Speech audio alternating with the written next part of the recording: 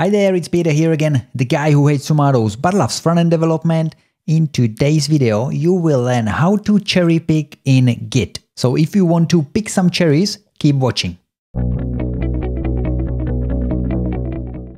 Now let's have a look at Git cherry pick, when to use it and what it does.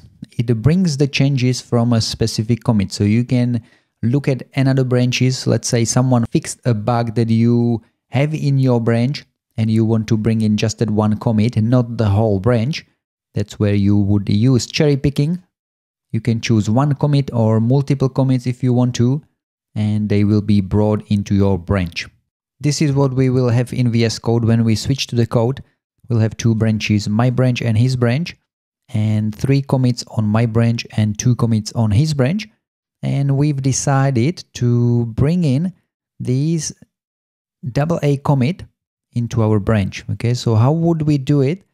We could use git merge or rebase and bring both changes, but that's not what we want. We only want to bring that one change. Okay, so we only want to bring this one over here, and for that we will use the git cherry picking. And now let's switch to VS Code and see it in action. In VS Code, we'll switch to his branch and we'll find out the ID of the commit that we want to bring in. So git checkout hyphen will switch to the previous branch we had checked out. And now we can have a look at the git log and find out the ID of the commit. Okay, so this one is the one we want to bring in to my branch. Again, git checkout hyphen switches back to my branch, and now we can cherry pick and put the ID after that. When we execute this, we will create a new commit on our branch that will have the changes. Okay, so we've got the changes over here. That's the AA commit. And if we look at git log, we'll see that we have a new commit with new ID on our branch. So it's similar to rebasing, you creating new commits. So just make sure you understand that when you bring the change into your branch, it will apply the same change but create a new commit.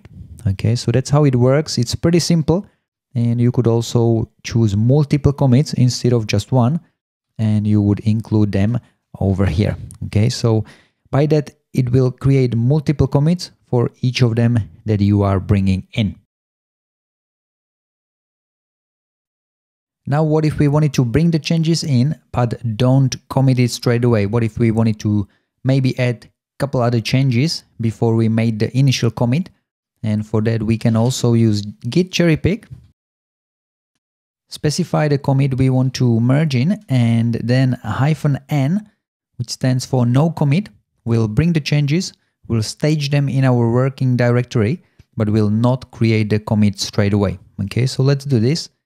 We see the change coming in, and then we see the stages, we see the file staged instead of being straight away committed. Okay, so this lets us bring the change, modify it, add to it, create a new commit message, and then merge it. Okay, so that's how you bring the changes. That's how you cherry pick without committing.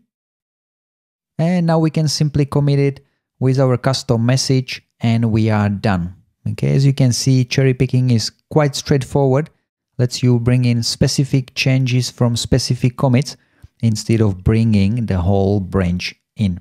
I hope it was useful and you learned something new about cherry picking in Git. And if you did enjoy this Git tutorial, don't forget to smash the like, subscribe to the channel so you don't miss all the other cool tutorials. And let me know in the comments what else related to Git you would like to see covered next. Until next time, happy coding! Bye.